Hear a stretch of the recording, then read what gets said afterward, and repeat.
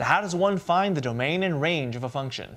Hi, I'm Jimmy Chang. I've been teaching college mathematics for 9 years, and in order to find the domain and range of a function, it's really important that you understand the definitions behind the two first. So here's an overview as to what domain and range are all about.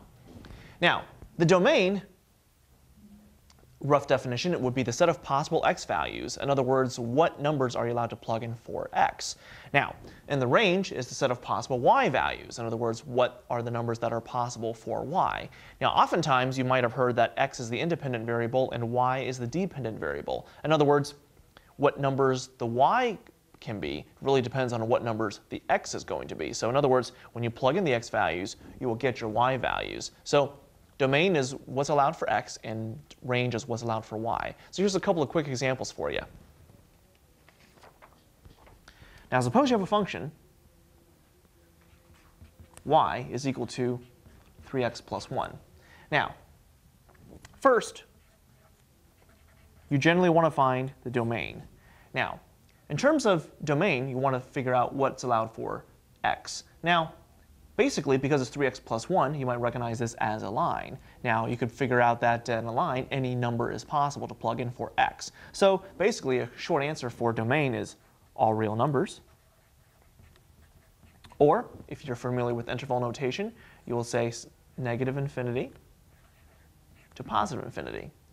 Now, what about the range? What is allowed for y? Well, if you could plug in any number you want for x, then you can plug in any number you want for y. So therefore, the range is also all real numbers.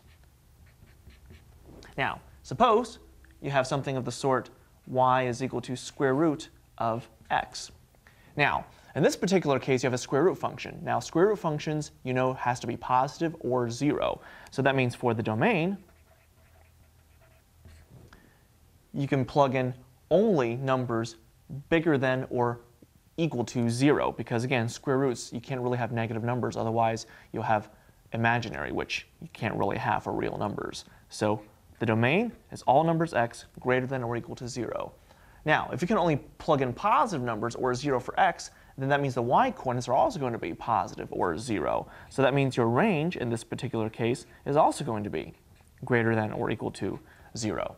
Now, are the domain and range always going to match? No, not necessarily. It all depends on the function. But I'm Jimmy Chang, and that gives you a glimpse as to how you find domain and range.